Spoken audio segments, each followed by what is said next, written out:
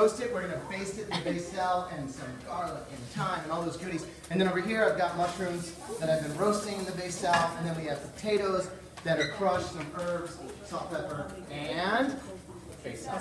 All right. So, what kind of mushrooms? well, you guys tell me what are in here. Come on, Wild show me. mushrooms. Oh, come on, it's too easy. Bellas. Okay, there are shiitakes. What else? Porcini. No, no, Cremini.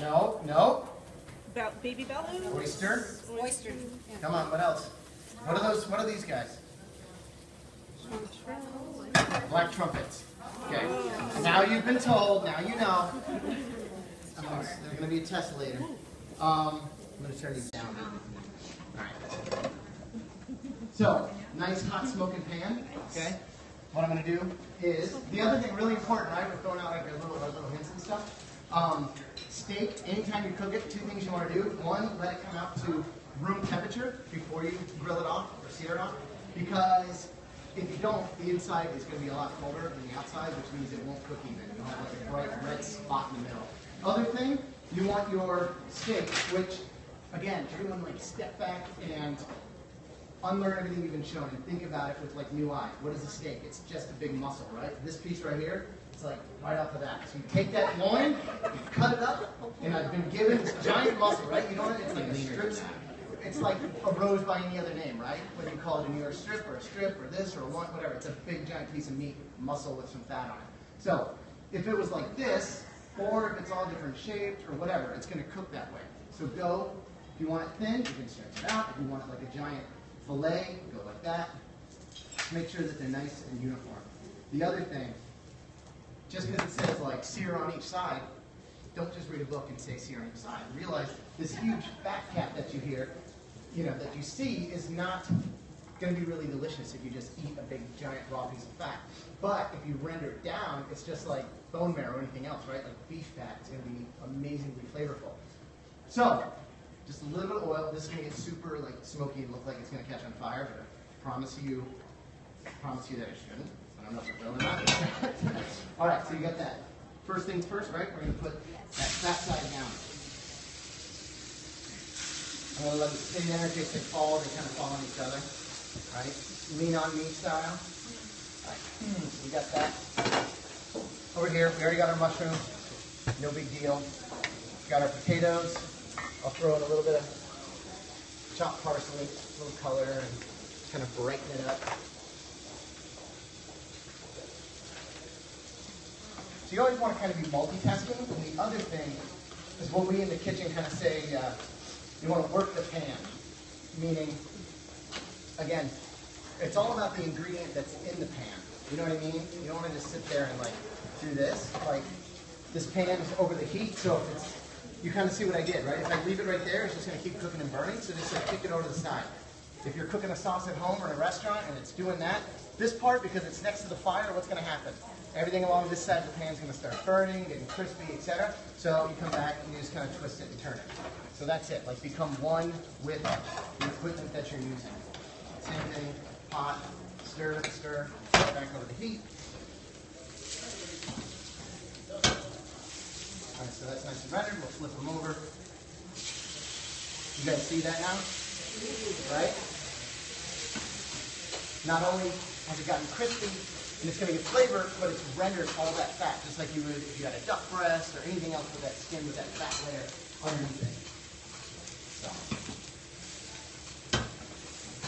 let it go, let it do its thing. What questions do we have? You can only talk about a steak sitting in a pan for so long, right? The good stuff's coming. You gotta like let it cook, leave it alone, don't stare at it, don't want to like go and flip it and play with it. What inspired you to become a chef? What inspired me to become a chef? My dad was in the Navy, so I got to travel all around the world and kind of see everything. And I love that cuisine is like the looking glass into cultures, countries. Every single type of people do whatever they can with what they're given. So, I say like if I give you a shallot and you're from the deep south of the States, if you're from China, if you're from the Philippines, Hawaii, whatever, everyone's still going to try to like roast, pickle, slice, char, use raw, mince, and make it delicious. And no one is any better than the other. So I think it's just like if you were into architecture or painting, music, the more that you're exposed to it, the greater appreciation you have. So I always love food. Not just eating it, which I absolutely do adore, but seeing how things are made and why they're made the way they are. So I think that when I started working in a restaurant, I also really enjoyed the pirate ship-like atmosphere that you have in a kitchen. So it's kind of like anything goes. I really enjoyed that. All right, so we've got our steak. We'll go ahead and flip it.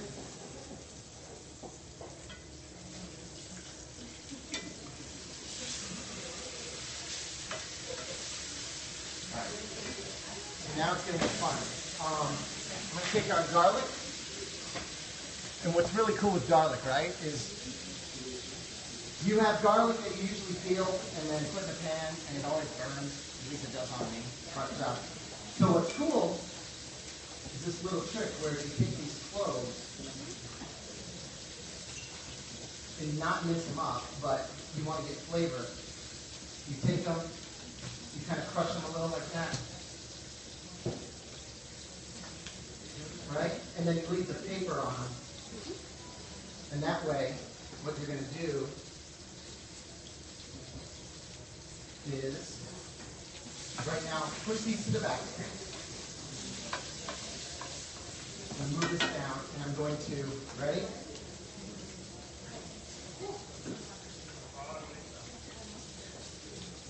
Okay? Look at that, ready? Whoa! Shouldn't have splashed, but you know what? I wanted to give you guys a show. I know what you're coming here for. All right, so you can see that this is now melting. I'm going to take this thyme and this garlic, and watch, it's going to start popping. You hear that? That's the thyme and the garlic infusing into the faisal. And what's so cool about the margarine is that it allows all of that flavor to get infused in there. There's no milk solids that are going to burn and, caramelize, where, butter is amazing, right? You throw it in, it gets that nutty flavor, but if you're cooking it and you do it too long at this temp, it's going to start burning, which is fun if this has a higher smoke point. So now that it's infused, I'm going to put it over the steak, and then take all this and kind of give it this faisal back. Okay, so it's searing on the bottom from the pan, the cast iron, and then this hot, liquidy magic is kind of cooking it from all sides. I love your trick about not taking the skin off of the garlic. Yeah, because it'll never burn. Yeah, but it infuses all the flavor. You can keep basting this. If it's a big cut of steak, right now you could probably throw it in the oven and let it keep cooking. So, but every time this hits it, it's just giving it flavor. It's caramelizing. And people, you don't need to be afraid of this amount of fat, because I always tell people, when you show them how to cook like this, people are either like, oh my God, that's so gross, or they're like, oh my God, that's the sexiest thing I've ever seen. Yeah, I just So said that. there's no in between, you know what I mean? Like, so you don't have to pour this in a glass and drink it.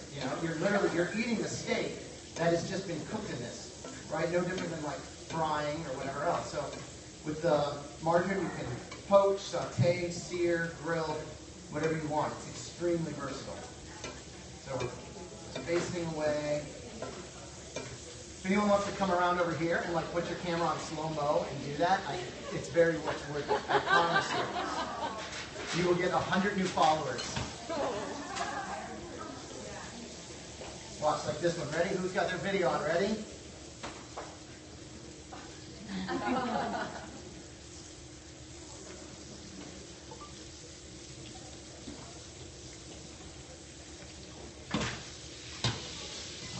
We got that. Gonna take them out, turn the heat off.